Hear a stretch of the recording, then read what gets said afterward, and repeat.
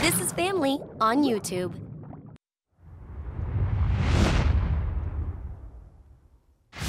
Down, you're just gonna sweep. Keep this foot on the floor, push that. Coming up and open. Yes, and you can take a second to get there. You don't have to be like right there. I've had a lot of different teachers in my life, and I think they all have a different teaching style. You can be really old school and very harsh. A lot of the ballet teachers can be like that, and I've had teachers like that. And then others that are really supportive, and I think that that shaped me into the teacher that I am.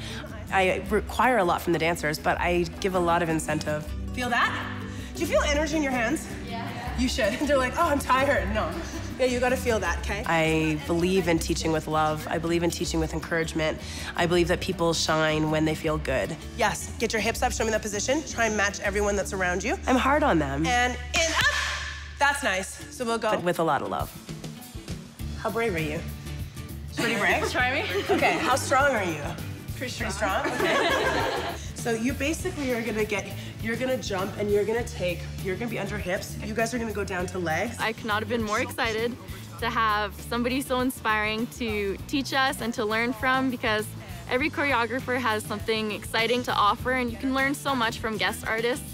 So I'm really happy to have a different teacher and learn from someone else.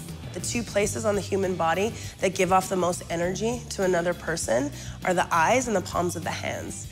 And I think as dancers, that's really powerful. So just knowing, like, if you send your focus forward, how much energy you're gonna send out to the audience, needless to say, if you actually open your hands. So it's so exciting, and it's such a great experience for all the dancers and myself and the studio as a whole.